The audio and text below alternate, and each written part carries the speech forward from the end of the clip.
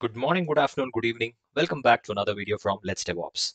Today's video is going to be special because all these days, months, we have been looking into different topics, smaller pieces of various DevOps, DevSecOps tools, processes. But today it's going to be a culmination of all of it.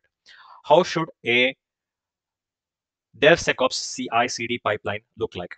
CI/CD is a huge topic because, as you know, CI is continuous integration and CD is continuous delivery.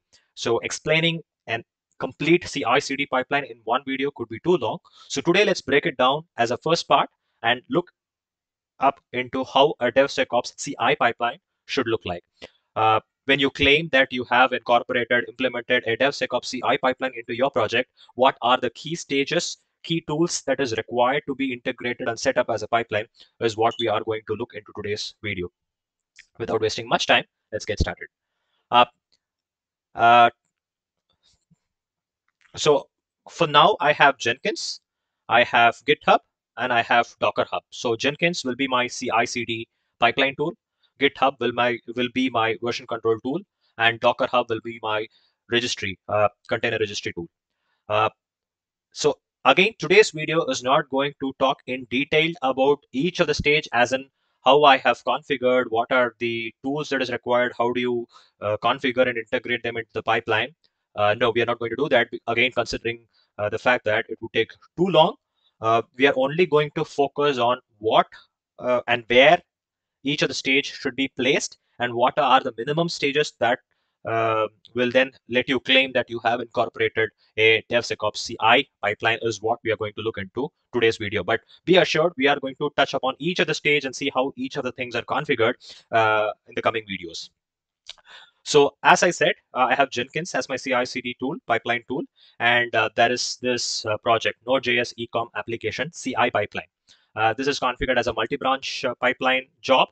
So if there are more than one branches, you will get all of those branches listed in here, but I just have main to keep it simple.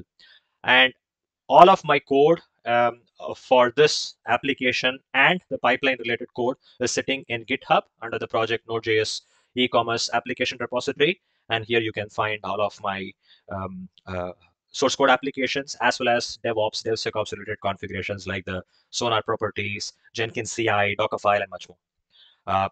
Right. Now, let's get into my Jenkins CI file, Jenkins file. And you know that the pipeline infrastructure as a code is written into this Jenkins file. I'm not going to run through this huge Jenkins file because it's pretty large because of the various number of stages that is configured, but I would just like to touch upon a couple of key points. So this pipeline is getting executed on a local agent that is installed on my Ubuntu environment. On my Ubuntu environment, which is my local environment. I've set up this environment on my Windows machine. So I have a Jenkins agent running on this environment. And this pipeline is going to get executed on this local machine. Why? Because if I use the default node of Jenkins, then all of the tools that I need for my pipeline wouldn't be there. Like I need Anchor CLI utility or an OWASP scanner or Docker or any other utility that is required will not be available on the default node. And hence I have configured um, an agent to be running on this machine. If you're wondering what I'm talking about, how to configure an agent on a local machine and then point the Jenkins file to execute all the pipeline stages into that machine, just go back to the playlist Jenkins in my YouTube videos channel, and then you will find a video which will talk about exactly this. Right. So I have an agent that, I've mentioned that this entire pipeline needs to run locally on this specific machine. I've configured some environment variables and then followed by a lot of stages. Maybe one more additional point is a couple of stages are all configured one after the other, but then there is one section here. You can see that I've named it as quality gate. Maybe I will rename it something like security scans. And you can see I've given parallel and then defined few stages. So what this means are How this basically affects is something that I will show later in the video. But just to note that a specific subset of the stages are executed parallel and inside a major block, major stage called security scans, and then it has sub stages called SonarQube scan, dependency check scan, and then publish to dependency track. And then again, it comes back to executing the other stages one after the other. Right. That's pretty much it. I am not talking anything deep into the Jenkins file. Now, let me go ahead and commit. Now, as you always know, for those who have been following our videos, we always configure um, the pipeline to be a continuous integration pipeline, which means instantaneously, the moment a code change is pushed into GitHub, there should be a pipeline getting triggered instantaneously without any manual intervention or without anybody going in and then manually triggering a pipeline. There you go. We see that it's waiting to get picked up, and yep, it has started. Now, let me run you through all of the different stages or the minimum basic stages that is required for a DevSecOps CI pipeline. You start with checking out the source code. You want the source code to be checked out to the local machine, which is on this machine. Uh, and the first step is to build the application. This is a Node.js application, so we use probably npm install to get the application built. And once the application is built, you will have a resultant artifact, basically.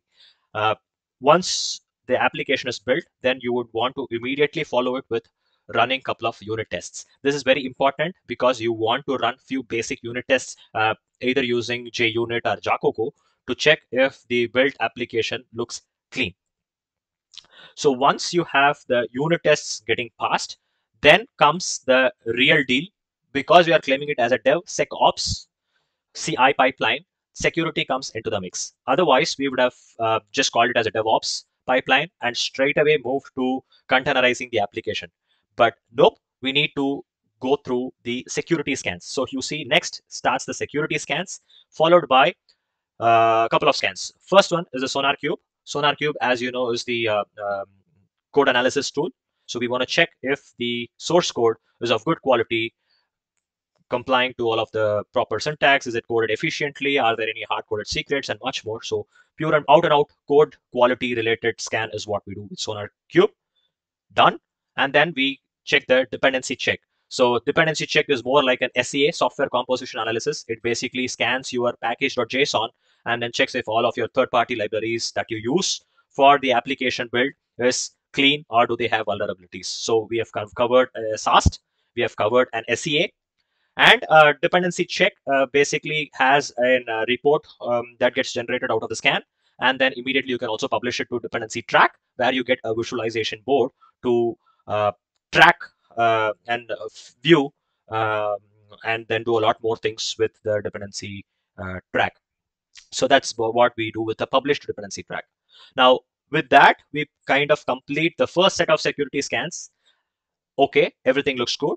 Then we go ahead with the build image. So we want to now containerize the application, because now with the modern day and age, the number of projects that are getting built on-prem has minimized drastically. So I'm considering a case where we think that we have containers and then the cloud is in the mix. So let's containerize the application using Docker, and then build image is basically you're building the Docker image. You will have a Docker file.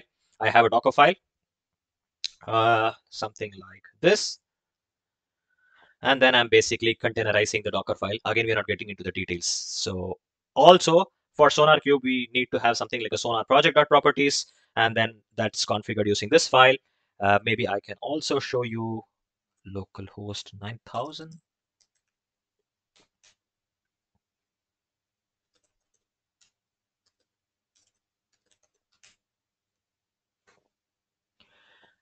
I can show you this. So we just had the simple e-commerce application getting scanned. You can see here that 3 minutes ago there was a scan happening, and then there is some security hotspot that I could see on the overall code. So there are some 3 security hotspots. Good. So let me jump back to my stages. Uh, yeah, we are at this stage where we want to build the image using the Docker file. We use Docker environment and then build the Docker file. And once we have the image, we want to execute one more security tool, which is anchor scan. This Anchor is another security scanner that basically targets your Docker file and then Docker images. So again, it is going to scan your Docker file, the Docker image that built out of the Docker file, and then check if the base image that we used has vulnerabilities, or this image that we created has any sort of vulnerabilities. Good. If everything looks clean, then we would want to push the image to registry. Basically, we want to tag it and then push the image to registry. What's the registry tool? We have Docker Hub here as a registry tool. It shows if I do a refresh, we should see something pushed 3-4 minutes ago. Yep. So you see Node.js e-commerce application was pushed 3 minutes ago as a part of this pipeline. And then deploy image onto remote host. Basically, it's the CD part, but it's not going to do anything in here. So with pushing the image to the Docker Hub, our CI pipeline is tagging and then image pushing the latest built image as a part of this pipeline into the registry marks the end of a DevSecOps CI pipeline. Couple more additional interesting things that I would like to say. The default stage view that Jenkins provides you, no matter how you configure, is going to show you as a waterfall stage view. It is going to show one stage after one stage, irrespective of how you have configured. But remember, in our CI Jenkins file, we have configured a couple of stages under a block called security scan, which we did just before the start of this pipeline. If I would like to remind you back, there is the stage called security scans, and then follows the 3 scans, and then it again jumps out of the loop and then starts running the other stages. How do we see that view? Because in today's day and age, any other CI tool like a GitLab CI or a Azure DevOps or Bitbucket pipelines all have this feature where you can block stages. So you can basically have a build stage and then execute your build and application unit tests under this build stage. You can have security scans and then execute all of the other 3 stages under this block. So does Jenkins also have a good view like this? Yes, it does provide you. All you need to do is you need to install this plugin called Blue Ocean. How do you install an application plugin? That is also covered in one of our previous videos. It's very simple. You just have to go to the main dashboard, manage Jenkins. There is this plugin section, and then choose the available plugins tab, and then click type Blue Ocean, and then you should find one, and then just go ahead and install it. Restart Jenkins, and then you will be able to see this Open Blue Ocean plugin installed and configured in here by itself. If I click on this, it then opens up a view that I guess Jenkins is going to then permanently move towards. Right now, it's more of a plugin integration, but I read somewhere that Jenkins is planning to make this as its default view in the near future. So there you see, so it's just landing you into a different UI setup where it shows you your recently built pipeline. And then when you click on it, there you go. It gives you a very comprehensive look of what you've just done. Your application, on which branch did you run this from? How long did it take for the pipeline to run? When was it last executed? And more importantly, look here, our stages are very neatly visualized. And more so importantly, the security scans block is the block. And then under that, you have Sonar Cube, publish dependency check, and then publish to dependency track, all blocked in here. So this is what I mentioned about. You can also have like a build block and then club the build applications and unit test together. Then you have the security scans. Then you can have all of the Docker build stuff in a block. Then finally you can have the push to registry block. So you just have good blocks configured with each of the stages clubbed under each of the block. And more information, just feel free to go ahead and then explore all of the other information that this view provides you. Right, let me come back. Perfect. So that's pretty much it for this video. Now, if you're wondering why I haven't jumped into each of the security scan tools in detail, we saw Sonar Cube, but we haven't seen, let's say, a dependency check and how to publish it to dependency track or Anchor CLI scan. They are work in progress. I'm currently configuring them and then setting them in my local. The moment it's done, I will have a dedicated video that will only talk about the different scan tools that I've configured in this DevSecOps CI pipeline, and then how do we configure and then integrate them with the pipeline. That's one video that's going to come up. The other one is the continuation of this one. how should your CD pipeline look like. Now that the image is pushed into the Docker registry, the next step is to trigger a CD pipeline. CD pipeline basically it will pull the image, and then it is going to deploy the image into a machine, into an Kubernetes environment, either using Helm or Kustomize. And then it is also going to run some of the security scans, like once this is a web application, so we probably might run a DAS scan, a dynamic security analysis scan, a pen test scan, and much more. Since we are also involving Kubernetes manifest files, there could also be another scanner to scan the manifest files and much more. This tools that I've picked in here is not the only tools that you need to go for. If you check the industry, there are loads of tools. There is Veracode, Black Duck, Snake, much more. So this is just to give you an idea. All these tools are open source. You can play around with them and then understand how each of the tools work, and that is why I've incorporated them into this demonstration. I hope you have good takeaways from this video. If you really like the video, I would request you to like, share, and subscribe. Do pass it on to your friends, and do keep watching out for more videos from Let's DevOps. Until then, bye, take care, have a nice rest of the day.